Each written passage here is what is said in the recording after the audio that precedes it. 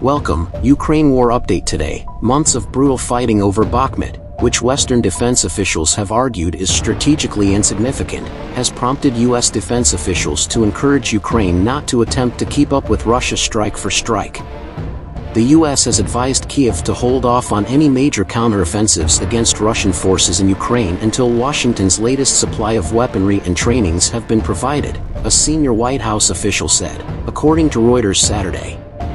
Kiev has not officially announced that it is planning another major counteroffensive just months after it successfully ousted Russian troops from Kharkiv in the north and from the city of Kherson in the south, though it has repeatedly warned it believes Moscow is taking steps to ramp up its war effort.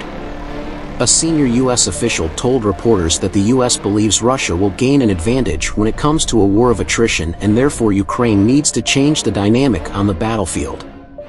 The official did not clarify for how long the U.S. wants Kiev to hold off on launching a counteroffensive or when Washington will deem Ukraine ready to do so, though they noted that sending U.S. M1 Abrams tanks to Ukraine was still off the table. The U.S. has argued its tanks are too costly and difficult to maintain.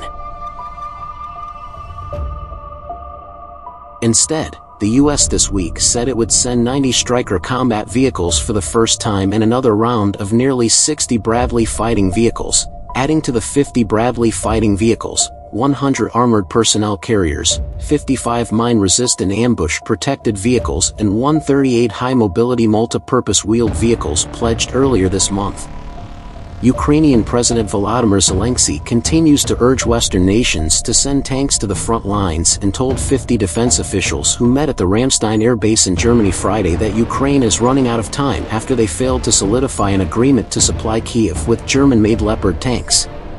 Terror does not allow for discussion, Zelensky said. The terror, which burns city after city, becomes insolent when it feels that the defenders of freedom run out of weapons against it.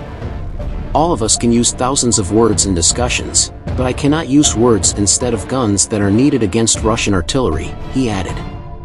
Despite pleas from Kiev, Berlin has refused to clear the way for its tanks to be sent to Ukraine, or for the 15 nations that possess German Leopard 2 tanks to send them from their stockpiles. U.S. Secretary of Defense looked to downplay any division among partner nations, and when asked Friday if Germany was doing enough to help Ukraine, he said, "Yes, but we can all do more.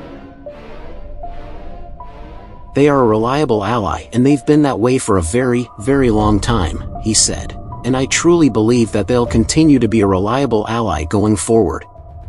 Ukrainian officials are again warning of looming disaster after Russia stepped up its shelling of the Zaporizhzhia region, home to Europe's largest nuclear plant, over the last few days.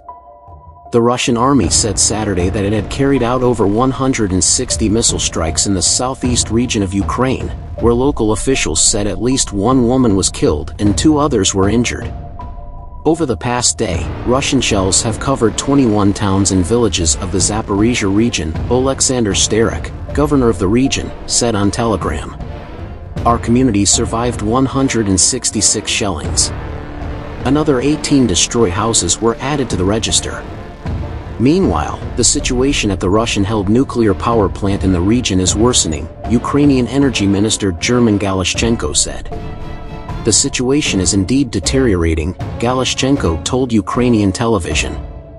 It is getting worse not only because of the mental state of the remaining Ukrainian specialists but also due to the condition of the equipment. Ukrainian workers have remained at the plant after it was captured by Russian forces in March. The massive plant has repeatedly been a source of concern as having the potential for nuclear disaster as fighting rages around it.